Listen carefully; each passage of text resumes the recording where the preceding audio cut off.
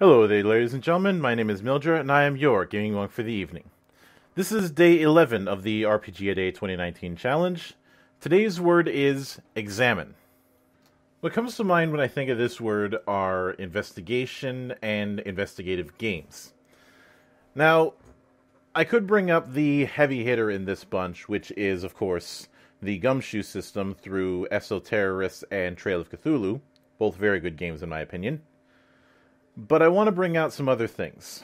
Some that are very clearly doing the noir thing, like Mean Streets, which uses a very good system in genre diversion. But since I backed it recently, I also want to talk about Lex Arcana. Lex Arcana is an Italian game, and apparently it's been a big deal in that scene for many years.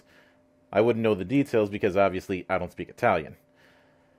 The core idea of it, and the core idea of another Italian RPG I backed recently, is what if the Empire never fell? And then you throw in a bit of the fantastical elements.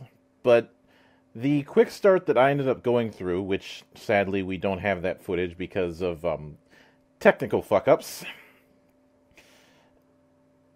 or rather we do have the footage but it's all muted, is a very investigative-focused game where you are members of a society who is teamed to take a look at supernatural threats to the Empire.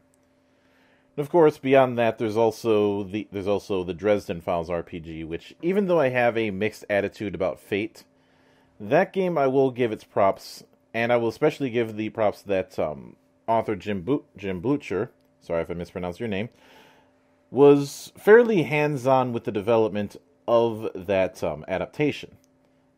Same with Brandon Sanderson when it comes to Mistborn, which I will hopefully get to in the future.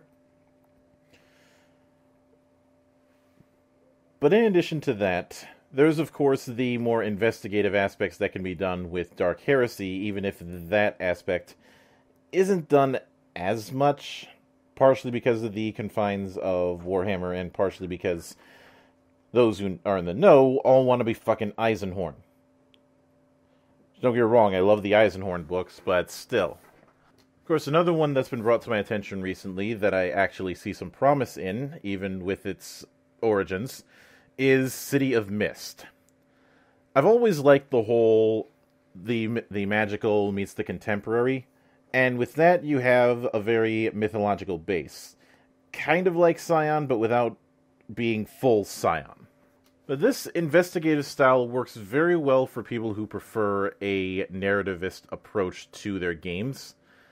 And moreover, it works very well with systems that are designed to be theater of the mind instead of being utilizing a grid, which, to be quite honest, the games that actually utilize a grid and battle map aren't as common as people might think, especially if they come from a D&D style background.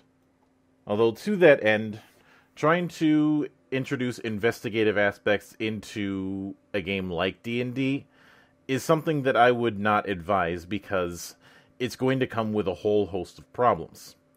You can certainly do it, but you're going to have your work cut out for you. But I would honestly say doing this sort of investigative style roleplay is significantly more demanding than doing the standard dungeon crawl.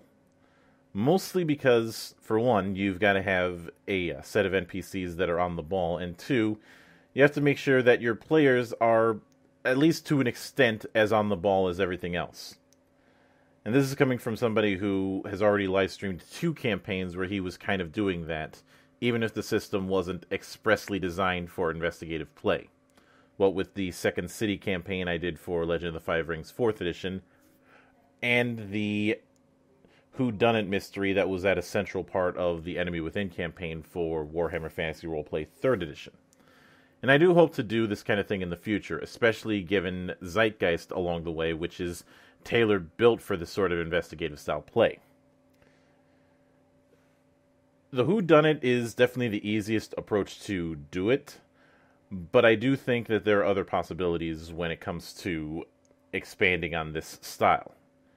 Just watch a lot of film noir. It's certainly going to help matters.